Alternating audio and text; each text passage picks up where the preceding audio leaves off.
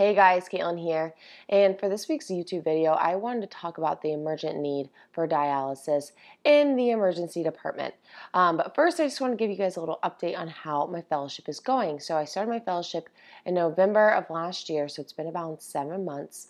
About a month ago, I started applying for jobs, and I must say that I haven't even thought about the process of it before then, and I started about a month ago blindly applying, and I must say that I wouldn't even have gotten a couple of interviews if it wasn't for the fellowship, and I can say that straight up. And during the interview process, many people didn't even want to talk about anything else other than my fellowship. They were just so awed by it. They wanted to hear about it.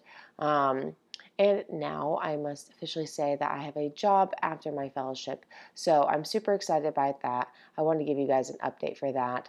And just say that everyone was in awe about my fellowship during the interview process. And now I officially am a big, huge proponent of fellowships, especially if you want to specialize in a certain area after PA school. So, enough about that. Let's talk about the emergent needs for dialysis in the emergency department. So, hemodialysis can be the treatment for many different things, more than just end-stage renal patients that come in that have maybe missed dialysis for whatever reason. And I just wanted to summarize that today because it's commonly seen in the emergency department, and memorizing this little mnemonic that we have is really helpful. And the mnemonic is AEIOU, so it's just all the vowels, and it stands for acidosis, electrolytes, ingestions, overload, and uremia. So acidosis is the first one I want to talk about, and that is simply measured by a CG4 venous blood gas or arterial blood gas if you're awesome like that. And you want to just look at the pH. So the normal pH of blood is 7.4. If you have a pH of blood that's less than 7.2, that is an emergent need for dialysis. So consider that in some patients that for whatever reason causes acidosis, metabolic or respiratory, that is an emergent need for dialysis, and especially if it's refractory to your initial resuscitative measures. E is the next one, and that stands for electrolytes, and mostly this is referring to hyperkalemia because in end-stage renal disease you get very high potassiums, and that's very dangerous and cause very weird arrhythmias. And a potassium over 6.5 is very dangerous, but sometimes in end-stage renal disease patients, their potassium stays at that height, so they are very used to that, and it can reach heights up to 9.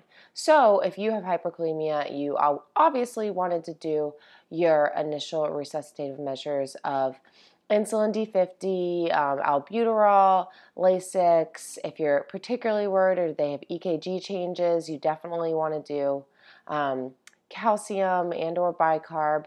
And then if they especially have EKG changes, then that is an emergent need for dialysis.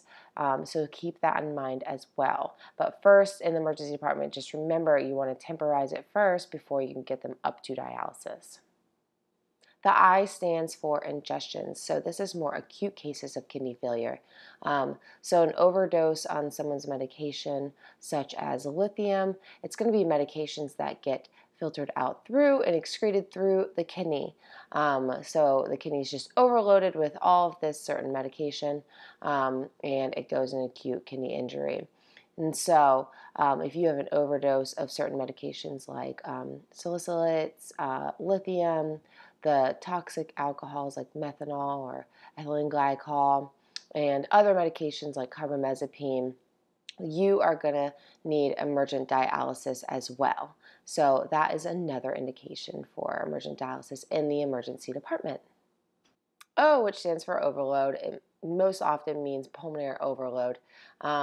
In kidney failure, you just cannot circulate all that fluid in your body, and it gets built up in our lungs, causing severe respiratory distress. So you want to temporize these patients with nitrates and or Lasix, but if their pulmonary edema is so severe, that is a need for emergent dialysis as well. U, which stands for uremia, is another common complication of acute kidney failure or chronic kidney failure. And if your patient is symptomatic from high uremic levels in their body, this can cause cerebral uremia, or uremic encephalopathy. So they could be confused, they can have seizures, they can have uremic pericarditis, they can have intractable nausea and vomiting, many different things. So if your patient is symptomatic from their uremia, that is another need for emergent dialysis. That's it, guys. Thanks for listening. Try to remember this mnemonic for the emergent needs for dialysis, because a lot of dialysis patients will frequent your emergency department for complications of just health thereof. And if you remember the emergent needs for dialysis versus the more routine needs for dialysis, that will definitely expedite your care and disposition of each patient. And that's it. Thanks for listening. See you guys next week.